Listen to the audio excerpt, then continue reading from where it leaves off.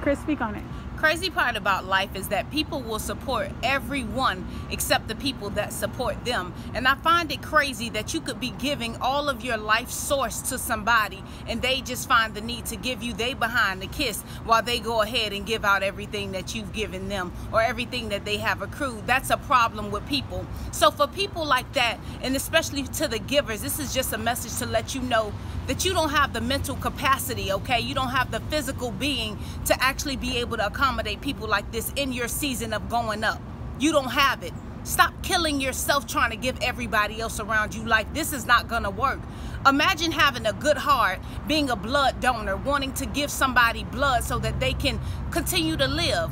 There's even a time stamp, 6 to 8 weeks that you gotta wait before you give more blood. The problem comes is that you're full of life, you got a rare blood type and you giving it out, but now you're anemic and you're near death.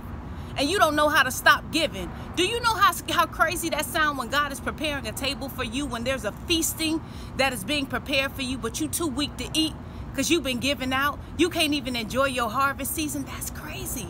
That's crazy. So at the end of the day, you got to understand this. When you are going somewhere, when God is preparing a table before you, what happens? You got to begin to prepare to eat.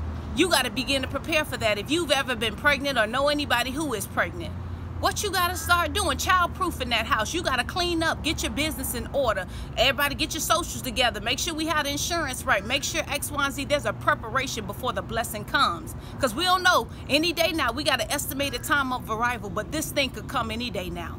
And you got to be ready. You got to be prepared. You cannot be wasting all of your life source towards somebody that you're supporting when they support everyone except for you. You better understand in this season, God ain't giving repeat seasons. As the getting is good, go ahead and get it. You don't have the mental capacity to wait for people. You can't, oh, I'm just, you know, I be a little moody, but that shouldn't stop our friendship. It stopped it. I'm not dealing with it. No, I don't have time for it. God has a greater purpose. And as soon as you get that in your life is going to change. Love you much.